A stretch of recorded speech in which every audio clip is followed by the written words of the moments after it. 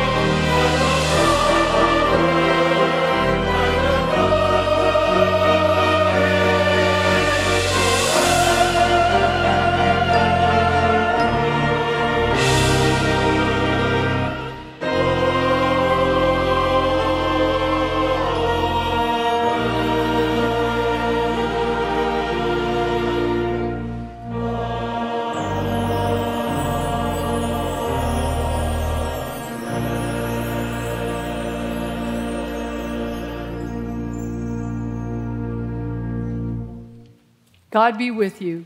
And also with you. A reading from the Holy Gospel according to Mark. Glory to you, O God. As Jesus came out of the temple, one of the disciples said, "Look, teacher, what large stones and what large buildings." Then Jesus asked, "Do you see these great buildings? Not one stone will be left here upon another. All will be thrown down." When Jesus was sitting on the Mount of Olives opposite the temple, Peter, James, John, and Andrew asked him privately, "Tell us when this will be, and what will be the sign that all these things are about to be accomplished?" Then Jesus began to say to them, "Beware that no one leads you astray. Many will come in my name and say, 'I am the one,' and they will lead many astray. When you hear of wars and rumors of wars, do not be alarmed. This must take place, but the end is still to come. For nation will rise against nation, and empire against empire. There will be earthquakes in various places. There will be famines. This is but the beginning of the birth pangs. This is the gospel of hope. Praise to you, Creator, Christ, and Holy Spirit.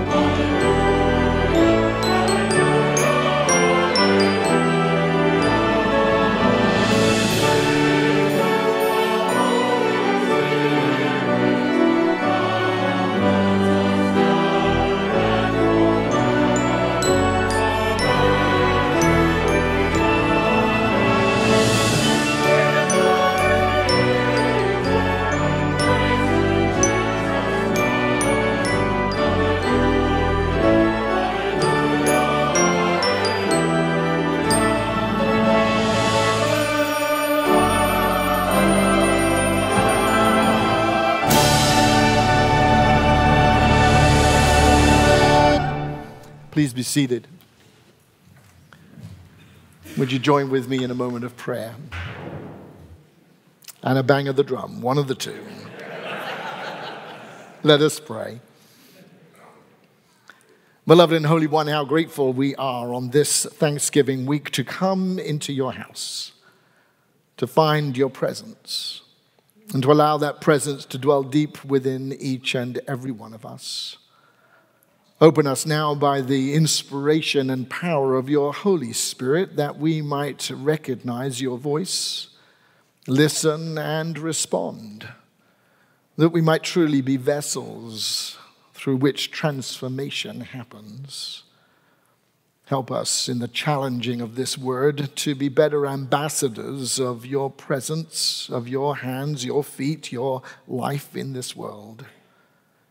And in that meditation, may we see this world changed into your likeness, into that which we call heaven.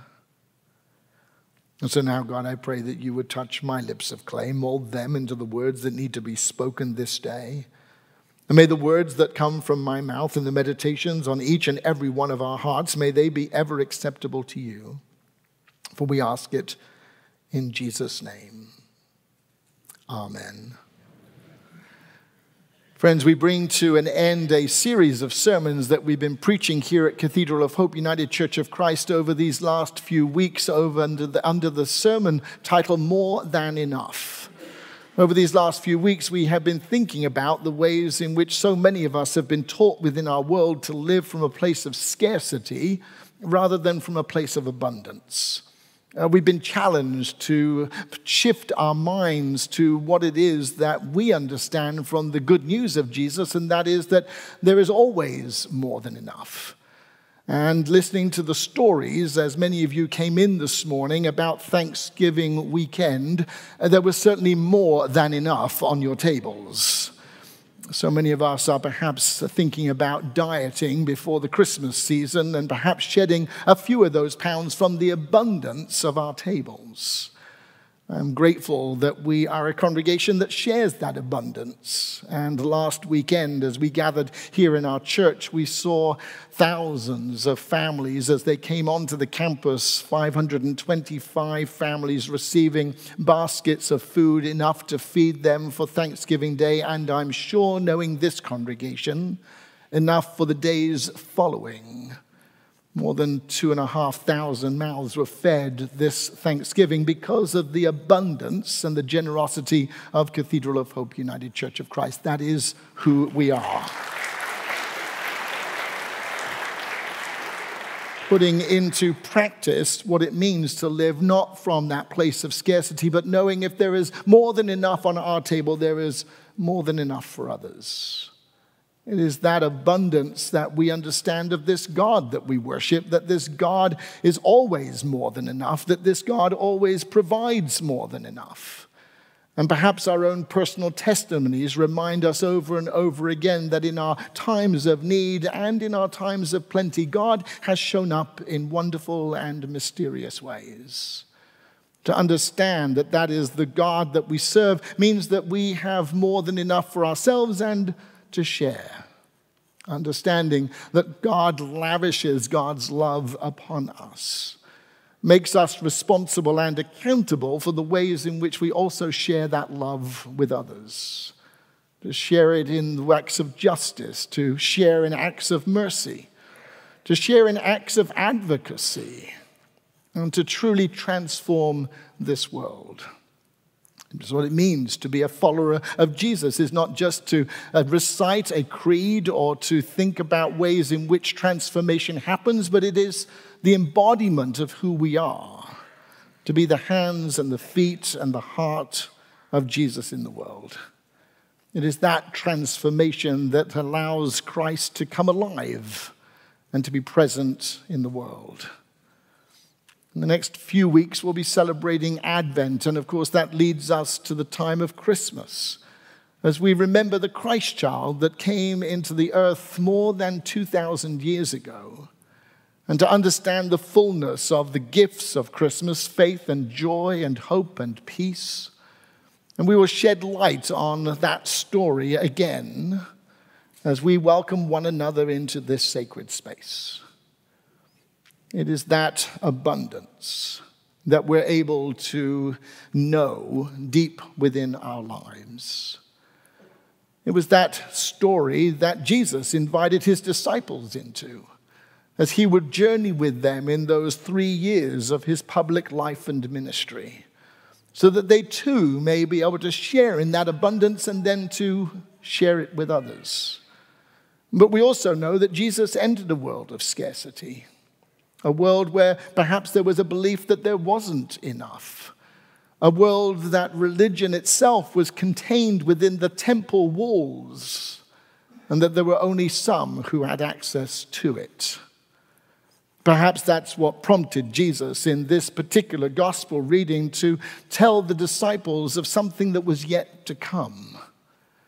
And as he shared that story, he would say, look at the buildings, look at the walls, look at the fabric of what it means to be religious.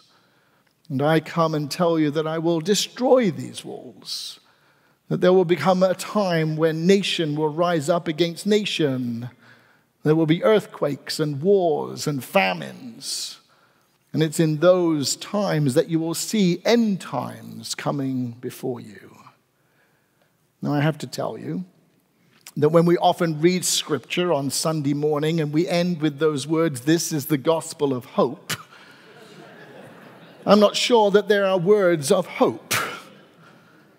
But I'm also mindful that there are many Christian denominations today that use these words as a way of implanting fear within the hearts of believers. And for those of us who come from perhaps evangelical or perhaps conservative or perhaps fundamentalist congregations, these are words that have drilled some sense of fear within us. And that we use these words to replace that sense of abundance with that sense of scarcity. That if I am not in the right space, or if I am not in the right time, or I'm not in the right place, then perhaps I'll get left behind on that last day. Can I get an amen this morning? That so many of us feel that this is a gospel of fear rather than a gospel of love. But my sacred text reminds me all the time that we live not from a place of fear, but from a place of love, and that perfect love casts out all fear. That not one of us needs to be afraid, not one of us needs to live in that place of scarcity, not one of us needs to fear what is yet to come. And Jesus perhaps uses this example to remind not only those disciples, but those who would follow afterwards, that when we live in the system of religion, rather than live in the freedom of our faith, that it's in those times that we need to be most afraid. In fact, there's a congregation not too far from us that is preaching a whole series of sermons right at this very moment on end times, and I can only imagine what is being said. I'm grateful that here at Cathedral of Hope United Church of Christ and congregations like us, that we have agreed that we do not need to live in a place of fear, but that we are called to live in a place of freedom, a place of wholeness, a place where we are called to know God's love and to know without a shadow of a doubt that we have a God who has drawn the circle bigger and included every single one of us, that not one of us is left behind. That is the God that we worship every single Sunday. That is the God that we honor. It's the God that we see in ourselves. And yet it is also the God who invites us into the mystery of our faith, the depths of our faith, the things that we don't understand and yet we still know. I'm sure as we share testimony one with each other, we see the times when God has remained faithful, even at times when we wondered whether God was still present. But we have observed over and over again this faithfulness of God that has surrounded us. Perhaps we haven't felt it personally, but we have been in our small groups, or we've been in some kind of ministry within the church that has reminded us and reassured us that God's faithfulness is from generation to generation. There are others that have stood in the gap for us in the times when we have not had faith enough for ourselves. But we have been grateful that God has shown up in friends who surround us and remind us that God is still there.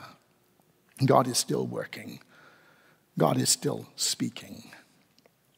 It is that sense of the abundance of God that grants to each and every one of us a gift that we are able then to pass on to others around us. And it's my belief that when Jesus speaks of these end times, that when Jesus speaks of what is yet to come, that the challenge for each and every one of us is to live life to its absolute fullest. Not a place of scarcity, but in that place of abundance. To live more fully into life itself, knowing that God has us in the palm of God's hand. That's the graciousness of God. That means that you and I are not called to live in fear, but to live in freedom. And that we are called to live extravagantly and abundantly. That we are called to live in ways that we should have no regrets, no matter when our time might come. I'm grateful to a God who didn't put a date stamp on the bottom of my foot to tell me when the time or place will come. And that I don't have to live knowing that there will be a date, but rather to know that today is the only gift that I have been given. And that as this is the day that our God has made, this is the day that I have been given. I am called to live it in such a way. In fact, I always say I want to live my life in such a way that Westboro Baptist Church will want to picket my funeral.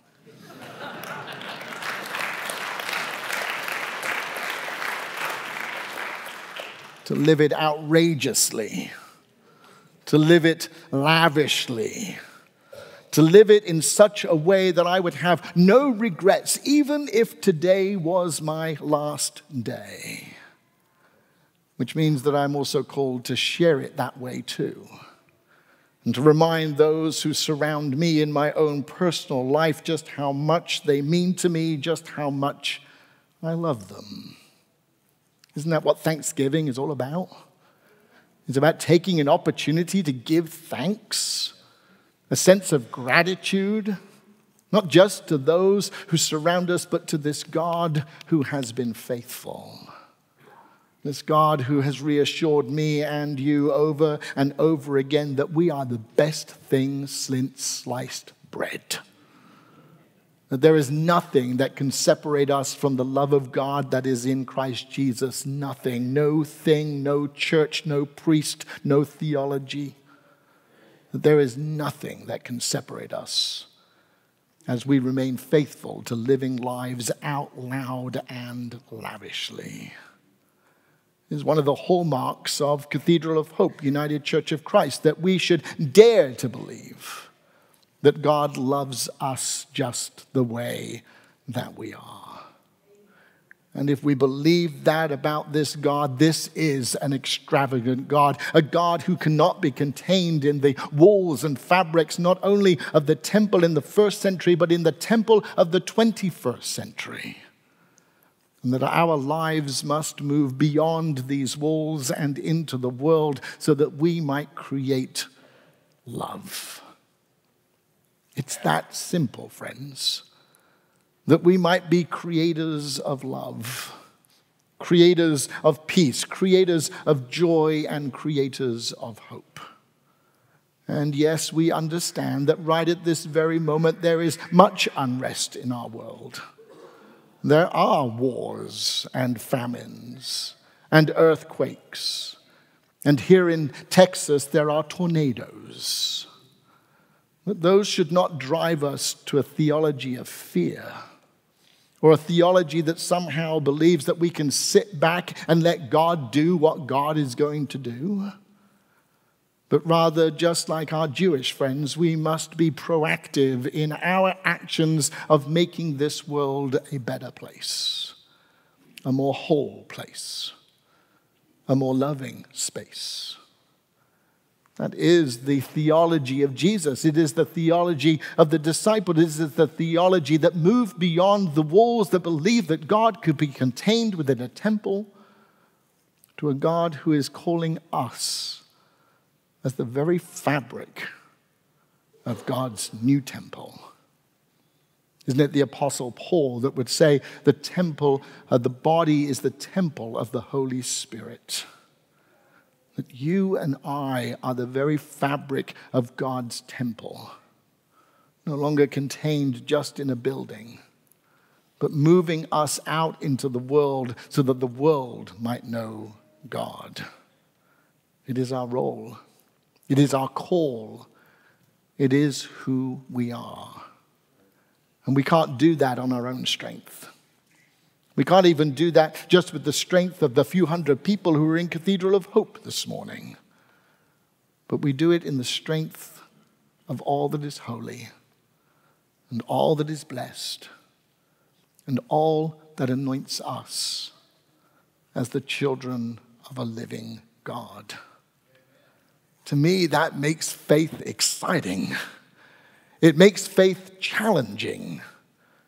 And it helps each and every one of us to know ourselves, to know who God is, and to live from that place. It is the Christ in you that greets the Christ in me, which means there is a Christ in you that each and every one of us must seek and find, and that there is a Christ in all those beyond us. Last night, here in Dallas, Texas, our friends at Temple Emmanuel were picketed. Now, we know what that feels like, Cathedral of Hope. In fact, we know what that feels like, Cathedral of Hope. Just a few weeks ago, those same pickets were outside our own congregation, waving their Nazi flags and telling us that we were an abomination. And last night they were at Temple Emmanuel doing exactly the same. Somehow believing that this is God's job here on earth to tell us how much God hates God's people. Can somebody please tell me where it says that in Scripture? For I have not found it. All I have found is that we are God's people, manifesting God in numerous and wonderful and outrageous ways.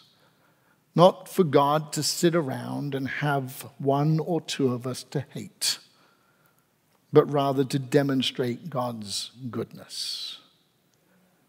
There will come a time when there will be those among you, said Jesus, who will lead you astray.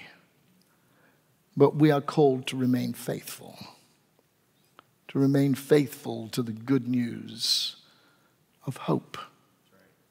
Perhaps that's why at the end of this particular passage, we were still able to say this is the gospel of hope. Because we are the living manifestations of God in the world, of love in the world. Even in the face of adversity, we show up with love.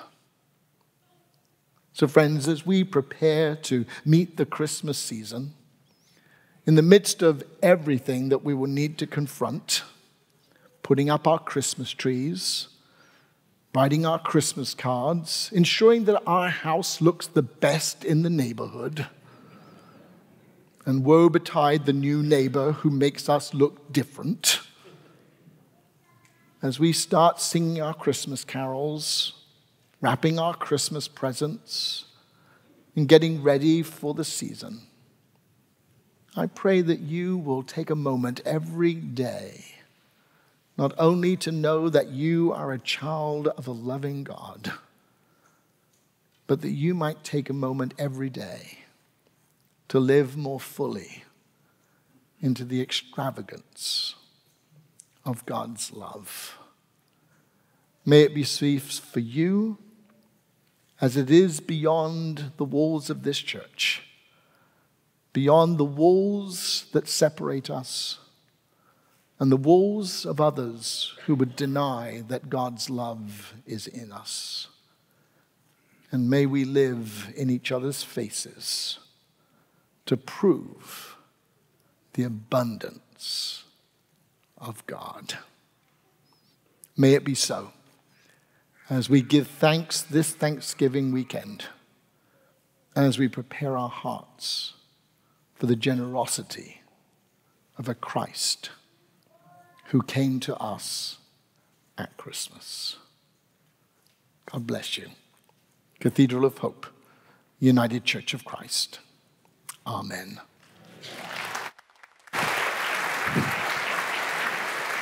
Now, unto God's gracious mercy and protection, each and every one of us is given, and the blessing of God, known to us as Creator, Savior, and Holy Spirit, be with us and remain with us, now and evermore.